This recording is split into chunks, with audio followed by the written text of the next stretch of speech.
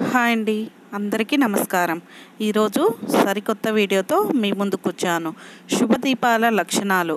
మన ఇంట్లో దీపం ఏ విధంగా వెలిగితే శుభప్రదము, దీపం యొక్క విశేషం ఏంటో ఈరోజు నేను మీతో షేర్ చేసుకుంటాను.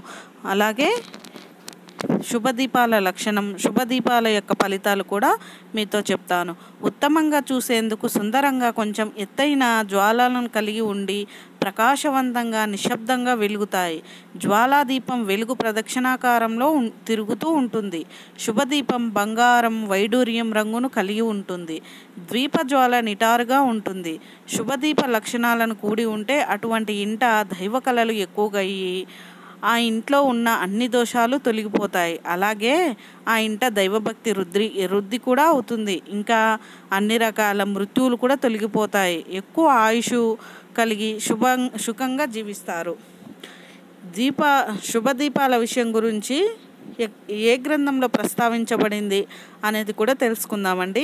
దీపసుధ అనే వేదాంత గ్రంథం నుంచి ఈ శుభ లక్షణాల దీపాలు అనే అంశాన్ని ప్రస్తావించారు. అదే విషయం నేను మీతో షేర్ చేసుకుంటున్నాను.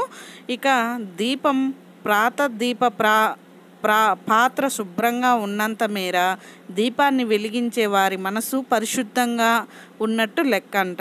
అలాగే దీపాన్ని వెలిగించే స్థలంలో గాలి మందస్థిమితంగా ఉన్నట్లయితే, చల్లని గాలి వీస్తూ ఉంటే అటువంటి ఇంట శాంతియుత వాతావరణం ఉండి తలుచుకున్నంత కార్యక్రమాలు శుభకరంగా నెరవేరుతాయి.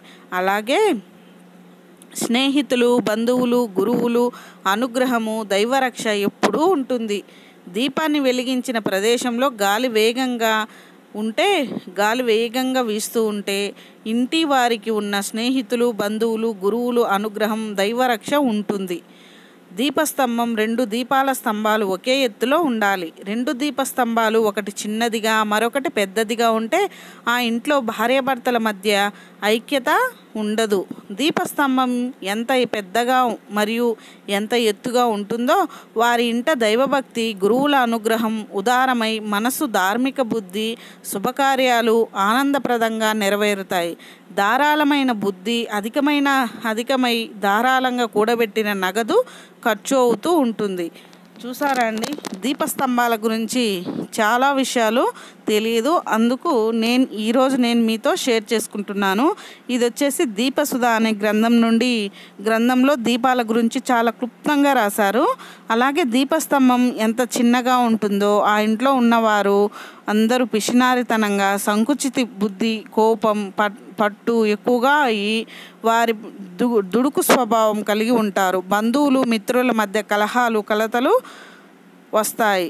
దీపస్తంభంలో పగుళ్ళు ఉన్నా, పగిలిపోయినా ఆ ఇంట్లో ఉన్న వారి పనులు సక్రమంగా జరగవు. అలాగే నిత్యం రోగబాధ, వైద్యుల నయం చేయలేని వ్యాధులతో దీర్ఘకాలం సతమతమవుతూ ఉంటారు. ఇంటి కోసం ఎక్కువ ఖర్చు చేయవలసి వస్తుంది. ఇంట్లో ఉండే వారికి సుఖము, శాంతి, ప్రశాంతత లభించదు. ఇంట్లో ఉన్న పెద్ద మహిళలకు రోగబాధలు, శత్రుబాధలు, అప్పుల బాధ ఎక్కువగా అవుతుంది. దీపస్తంభం అతుకులతో కూడి ఉన్నట్లయితే ఇంట్లో ఉన్నవారికి కామెర్ల వ్యాధి, తెల్లబట్ట, రక్తహీనత, చర్మ వ్యాధులు అధికమవుతూ ఉంటాయి. దీపస్తంభం మలినంత మాసిపోయిన రంగుతో లేదా మురికి కలిగి ఉంటే ఇంట్లో ఉన్న వారికి దైవ గురువుల అనుగ్రహం లేకుండా ఉండదు. అధికమైన రోగబాధతో దైవ మంత్రాల ఫలం దక్కక తేజోహీనంగా, కాంతిహీనులుగా ఉంటారు. గ్రహ బాధలు కూడా ఎక్కువగా అవుతాయి. దీపస్తంభం శుభ్రంగా ఉంటే దేవుని అనుగ్రహం, గురువుల ఆశీర్వాదం, మంత్రసిద్ధి చాలా త్వరగా లభిస్తుంది. ఇంట్లో శుభకార్యాలు జరుగుతాయి. ఇంట్లో పిల్లలు మంచి విద్యాభ్యాసాన్ని పొంది బాగా చదువుతారు. పిల్లలు పట్టు విడుపులకు పోరు. బాలగ్రహ దోషాలు రావు. ఎటువంటి మాంత్రిక బాధలతో ఇబ్బంది పడరు. దీపస్తంభ పీఠం 4 మూలల మధ్య ఉంటే ఆ ఇంట్లో అన్నదమ్ములు, అక్క చెల్లెలు సఖ్యతతో ఉంటారని మన పెద్దలు చెప్తారు.